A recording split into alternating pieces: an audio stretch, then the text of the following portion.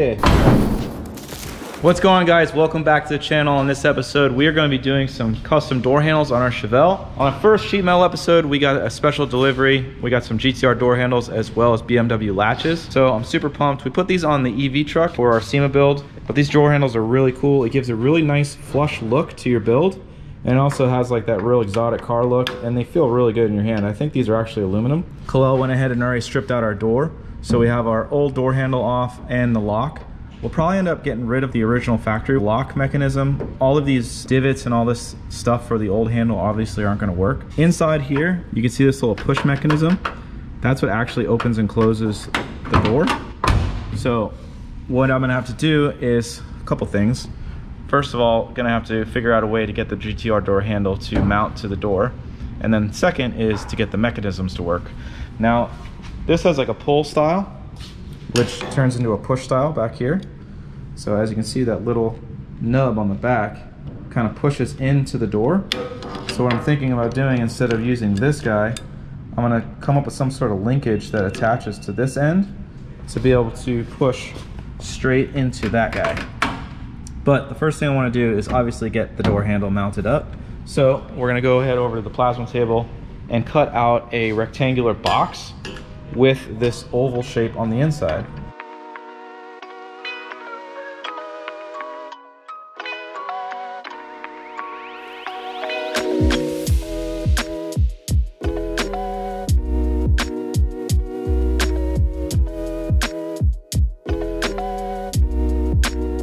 Pretty happy with the way that looks now.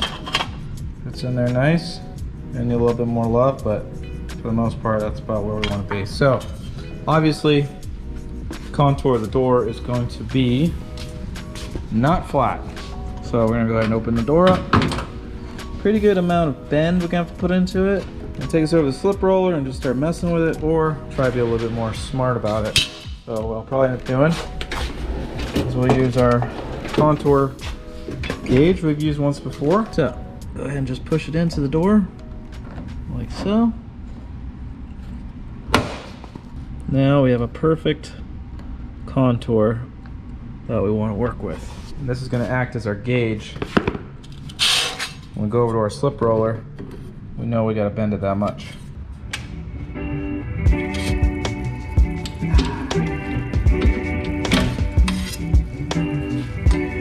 A little much. That's about right.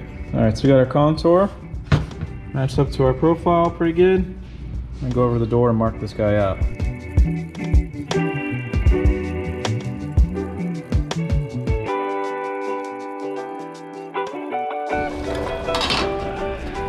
I have to make sure that this thing lines up. So the positioning of this plate is going to be pretty crucial in order for it to work.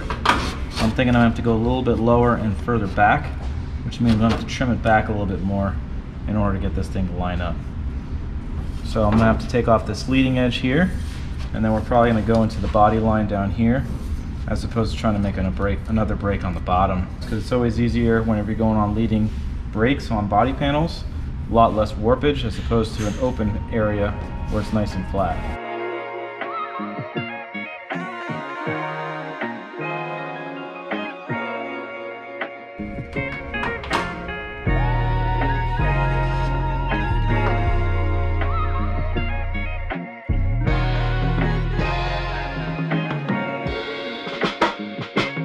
So what I don't want to do is get into this lip, this rollover on the actual skin of the door skin, because it's going to be a lot more difficult to weld way out here. So we want to get inside of the door jamb into this just normal sheet metal. So I'm going to go ahead and cut this back, and we're on this body seam here and here now. I think what I'm going to do is, just so we have a good visual of the actual mechanisms we need to be dealing with, I'm probably going to cut this out first and then figure out how we're going to mate the two together.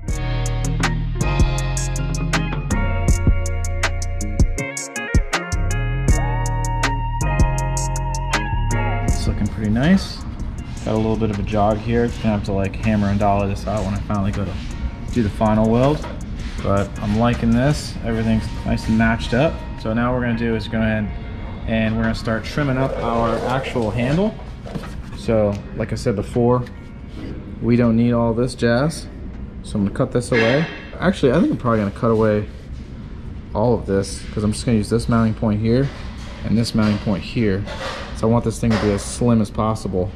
And then we're gonna have to get rid of this guy because we're gonna come off of this leading edge back here.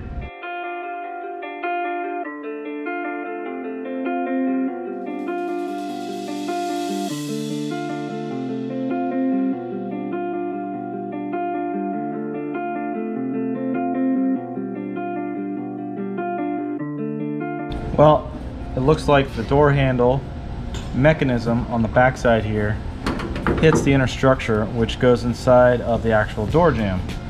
I should have paid more attention to that. I was just so hyper focused on the mechanism lining up with this mechanism that I didn't notice that. So since that's the case, these handles normally will aim backwards.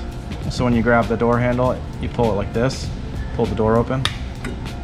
So I could flip it back around to make that work, and I just have to make some linkage to be able to work with this normal movement. Now, in order to do that, I'm gonna have to cut this structure away, that's right here, and be able to fit this inside.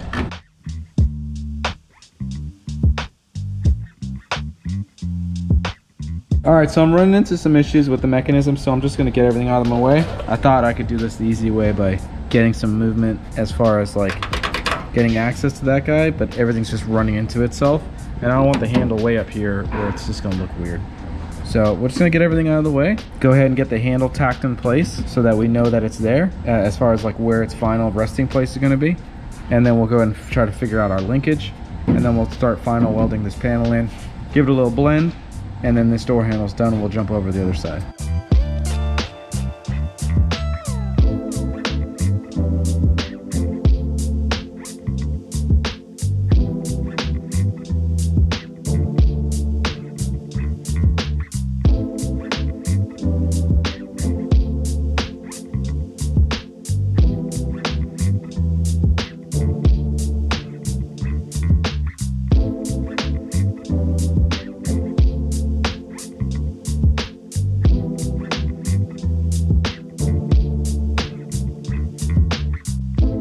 All right, we got our handle in place.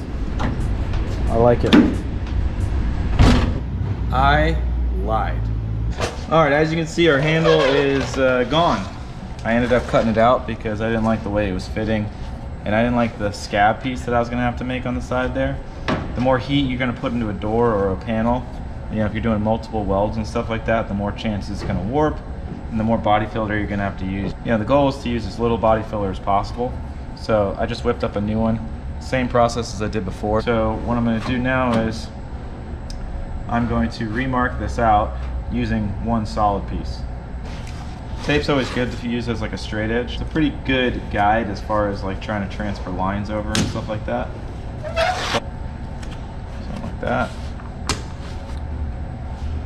It's going to go from point to point. So I'm going to go ahead and use a straight edge, transfer all these lines over, cut them on the bandsaw, and then repeat the process, tacking it in. Then we'll start working on the inside.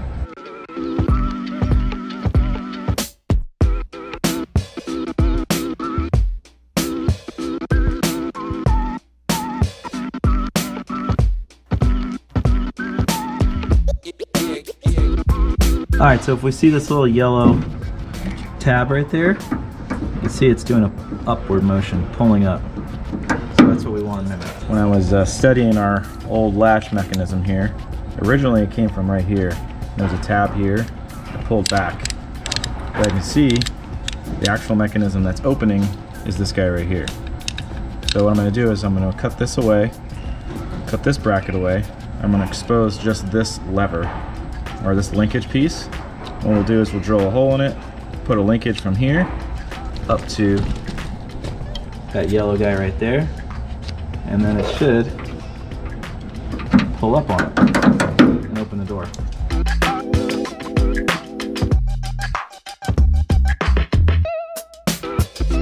Alright, so we went ahead and used some stainless steel filler wire. I use that sometimes for mock-up on linkage, but as you can see, not lifting it up quite high enough. I think the angle's too severe. So this mechanism down here is what hooks up to the inner door handle. And if I weld a tab just off the straight edge of this, coming straight out, I'll be more in line with our lever up here.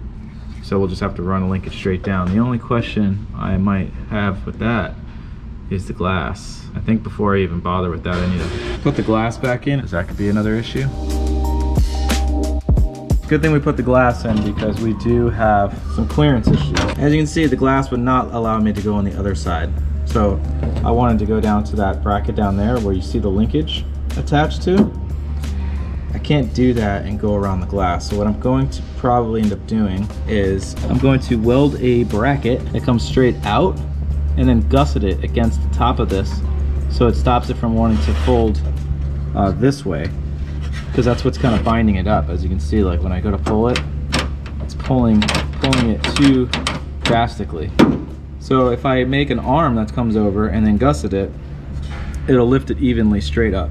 And then that should do it. That should, you know, open and close the door, no problem. So we're gonna go ahead and pull the glass back out, and I'm gonna measure from the surface of that point where I'm gonna actually put my linkage to, out to where the GTR mounting point is. And then we'll just make a piece that comes straight out, gusset it so it doesn't flop up, and then throw it back in and see if that works. I think that's probably gonna do it, but there's only one way to find out. So we're gonna go ahead and do that now and pull it back out, and then we'll bring it over to the bench and start fabricating our new bracket.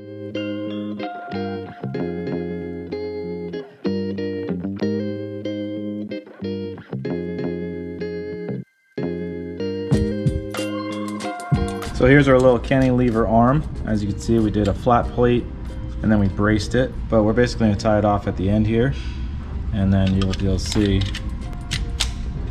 it'll just open the door. So we're gonna try this out, see if it works. Well, it seems to be doing something. Whether that's enough, we'll see. Ooh, baby. Hey, Khalel, come here and test this door handle for me. See if you get the seal of approval. Open the door handle.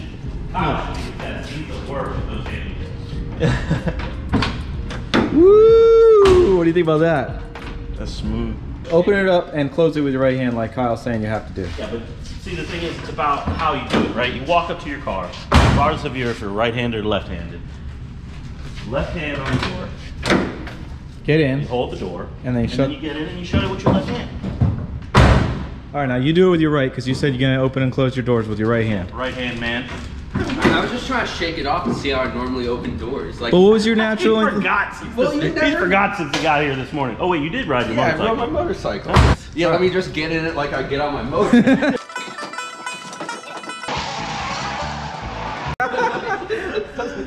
Yeah, so like if I'm coming here, nah, I would still, especially like this, I'm looking at it, it's like I know I have to, like what do I use to press this thing? Your left thumb. Thumb.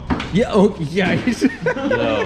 Wow. I don't even. This is so uncomfortable. Like, my wrist doesn't bend like this. Hold on. Let me see how uncomfortable this is.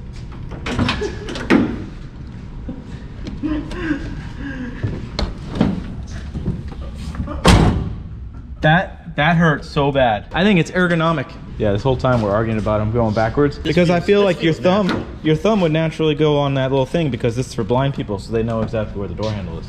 That's like how a GTR is. Khalel just burst all over bubbles. That's how it is in a GTR. Yeah, exactly. Yeah. This is a GTR. Here I am thinking I'm so smart. All right, back to work. All right, so before I was so rudely interrupted by the door handle brigade, I had to put the glass back in, make sure everything was good, and it clears. So we got plenty of room back there. And I also confirmed that it still functions. No problem with the glass in. All right, so we know it works. We know exactly the process we have to go through. Now we have to do it all over again. Jump over to the passenger side and start cutting that one up.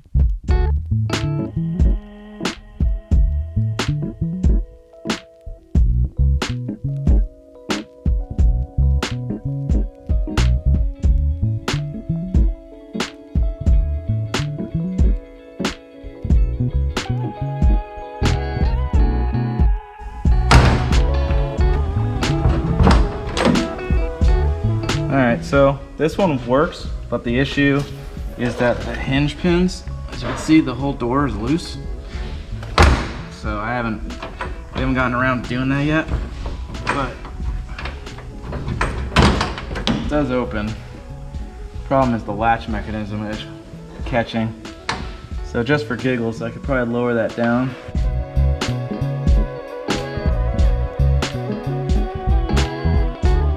All right guys, that is a wrap on our GTR door handles.